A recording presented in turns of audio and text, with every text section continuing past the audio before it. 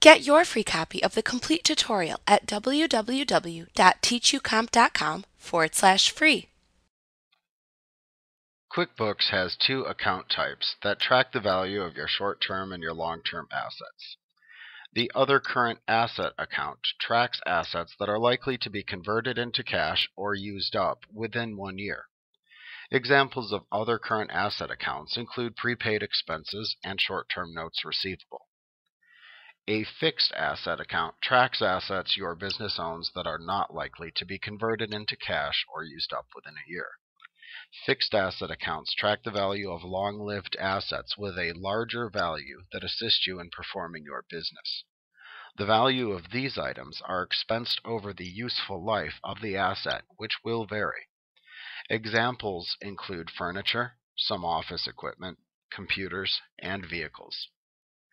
QuickBooks also has two account types that track long-term and short-term liabilities.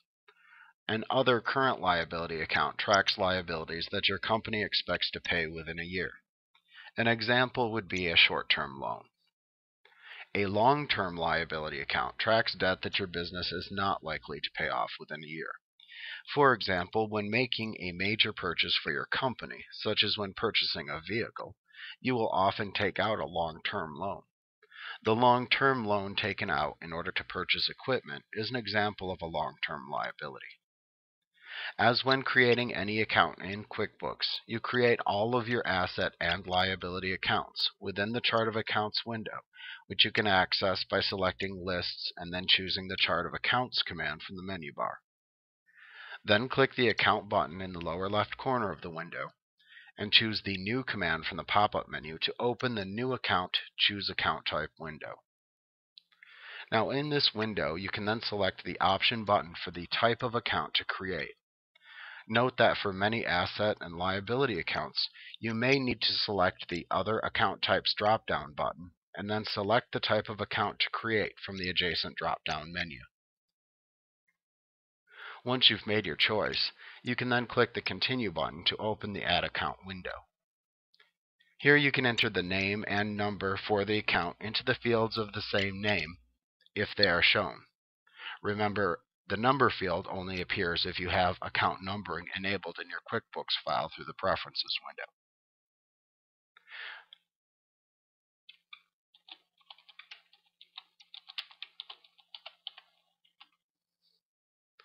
Then enter any additional account information within the optional section shown. When you're finished, click either the Save and Close or Save and New buttons to save the account.